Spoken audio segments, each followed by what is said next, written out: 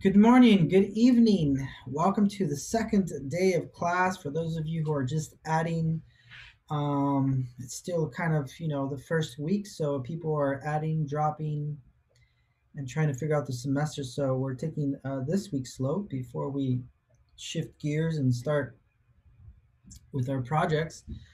Those images were from the film Baraka, so that's going to be our second assignment um, that I will be going over today.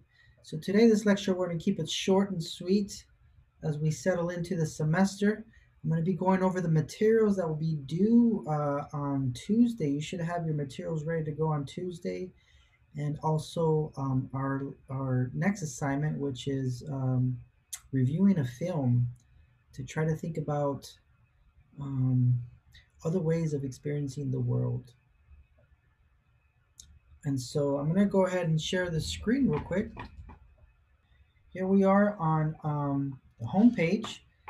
Go ahead and go to the modules, and you're going to go ahead and find a materials list and the assignments. Let's go over the assignments since that's what we just saw right now. It's worth 15 points. It's a written assignment, but not really. It's an assignment so that you get to see this film and just respond with 2 paragraphs of your analyze it or respond to it, and just be honest with it. See what you feel, what you perceive. It's a movie with a lot of diverse perspectives. The purpose of this film is to see how other cultures feel, express, and function. Think about art as the use of fabric through fashion, ritual through dance, temples and statues, sculpture, religion as storytelling, and theater. Look at technology, landscapes, and how different societies participate in their realities in completely different forms. And so I want to think for a little bit, for us to think about art as something expansive, right? Let's not think about art as something that hangs in the gallery or in a museum. Let's not think about art that is something that is a commodity that is sold, that has monetary value. Let's not think about art as even individual expression. For right now, right? Let's think about art as a larger culture, a larger manifestation of society, expressing their ideas, their goals, their ambitions, the way different societies express their dead, how they celebrate, how they fight. We're gonna think about art as everything that humans do to either celebrate or contemplate who we are. In this way, we can start thinking about our own art in that really expansive way, that it's larger than ourselves. And so this film helps us kind of travel through space, through different cultures, different ritualistic behaviors, and hopefully we're able to see it through an outside lens, and question our own value systems in a hyper capitalist society, heavily a society with technology, a society without universal health care. Um, think about the way different societies organize themselves. And so sometimes here in the United States, we place ourselves in a bubble and we forget that there's other ways of doing things and of being. Learn how to observe the world without your own personal lens. Pretend that you are traveling the galaxy and happen to land in this strange and extraordinary planet. So when we look through at the world through the eyes of other people, we do it through their art. And so when you're going to make your art, you are inviting the audience to see the world the way you see it, to see the world you experience it. Sometimes it's a collective expression, like you're making a statement about maybe your faith, you're making a statement about your fears, anxieties, you're making a statement about your love, about your hate. You're making a statement of just about beauty, or just about being alive. Nonetheless, you are inviting the audience to see the world through your work, and so that's what drawing is. It's kind of like an invitation to see the world through your eyes. We can experience the world and build empathy, understanding, and other ways of thinking through a visual language. Um, and so, one of the things about looking at the world through other people's eyes is that it doesn't necessarily put your own value systems in danger, right? It's not a threat to your religious beliefs. It's not a threat to your way of living, a way of thinking. A lot of people think, respond to having empathy for other ways of thinking, that somehow puts your value systems in jeopardy. So let's look at this film like if we were aliens looking into the planet. You're going to write a paragraph of 500 words or more, 2, 3 paragraphs, and submit it through a Word document or a PDF. You're going to put your name, your class time, not time, but your class number code. And here's a free link for you to check out the film. And so it's a long film. Chill out, relax. Make some snacks. We're in a lockdown. It's not like we got other pressing things to do, I think, for a lot of us. Any questions? Put it in the comments. All right. Another thing I wanted to talk about is like if you watched this whole lecture, leave 3 comments about or questions about this lecture so you can get credit for attending the talk. Let's go back to modules. We're going to go into materials. You can go ahead and print this out. Wait a minute.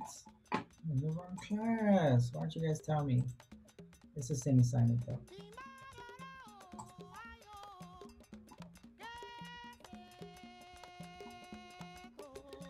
Materials. I don't know. A lot of folks are still waiting for their financial aid check. A lot of people are hustling out there for some extra cash.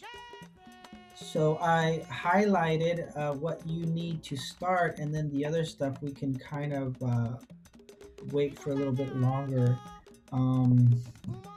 Newsprint, 18 by 24, white drawing pad, 14 by 17, sketchbook pad, something like this.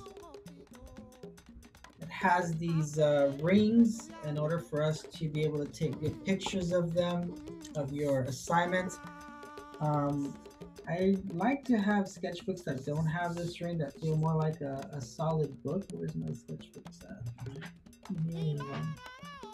Just feels more like a journal, a nice journal that you can record. We're going to be using this sketchbook for the majority of our assignments.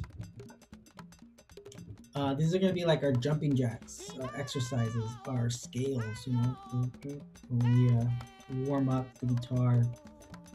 We're going to be warming up our wrist, our hand, every week. And so the only way for me to know that we're actually exercising our eye-hand coordination that drawing requires, then you're going to have to take a picture of it and submit it that way. So hopefully we'll get through the whole thing. You can go ahead and print this list, and if you go to Allard's art supply, you just hand it to one of the folks there. They're very helpful. They'll walk around with you getting the stuff. If you have a little bit of cash flow, have fun. Buy different kinds of pens. It's not in here, but I got this nice set of different tips. It's pretty pricey, but I was walking around with the school account, so I'm like, I might get that. Different pens and inks and stuff like that, but this is what's mandatory right here if you are a little bit low in cash. What's next? Charcoal pencils, soft, hard, and medium. They sell these packs at Michael's, but you can also get them individually. You just need 3. These are my favorite for some reason. There's the soft, the medium, and the hard, so we're going to explore what they all do. It's just different levels of compression. Drawing graphite pencils, there's different kinds, but there's there's really different lead quality for the different kinds of pencils. You'll learn how to appreciate them. Erasers, there's different kinds of erasers. We're going to primarily work with this gray gum type of eraser. I'm going to be doing some demonstrations, but this is really cool because you just kind of tap on it and it just peels the charcoal and the mark out. So the erasers are beautiful ways to make marks, and so we'll be drawing with the eraser as well. And then there's these little white ones, little brown ones. What else do we got? Got to get some paint. Painter's tape. They sell painter's tape. The painter's tape's not so sticky, so when you peel it off, it doesn't pull the whole wall off or the whole paper or your whole drawing off.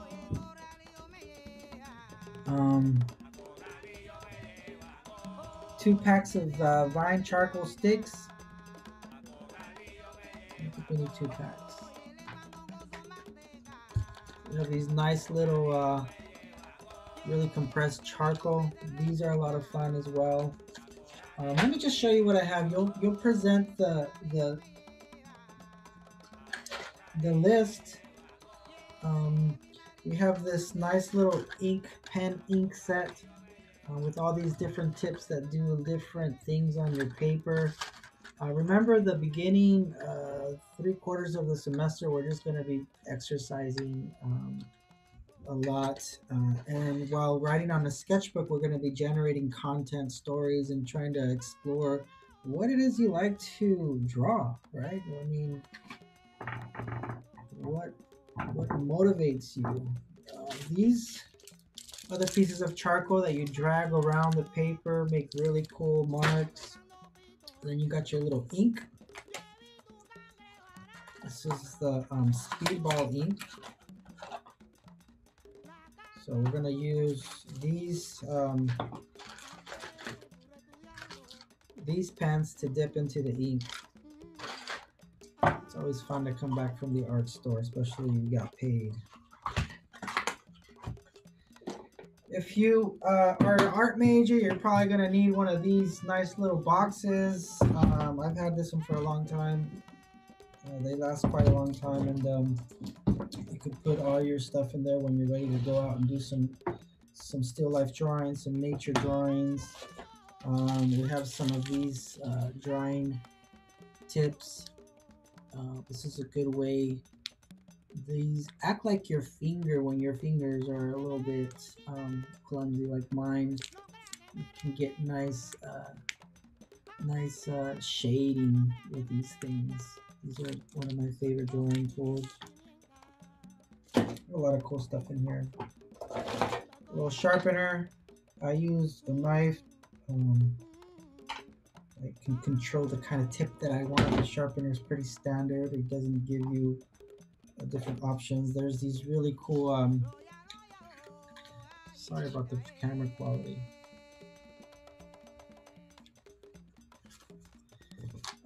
Conte drawing pieces.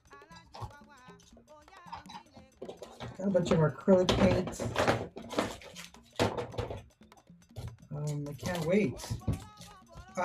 What happened was that a lot of folks signed up for drawing class. I normally teach sculpture. My work is a lot of murals and sculpture and collaborations with communities. I do a lot of film and performance. But I majored in painting and drawing, and so I still draw a lot. And so when they offered to teach this class, I was like, for sure. So it's exciting to get back. Somebody asked about large scale drawing for the final project. That's going to be awesome. They sell really nice, fine, large sheets of paper at Allard's. Prismacolor. Again, if you got a little bit of extra money laying around, go ahead and buy the whole set. If you are strapped down a little bit, buy like 4 colors. I would say a little bit of earth tones, like a nice brown, and then maybe the primary colors.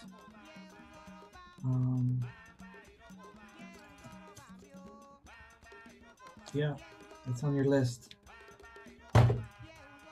You have the fat, thick scrubber.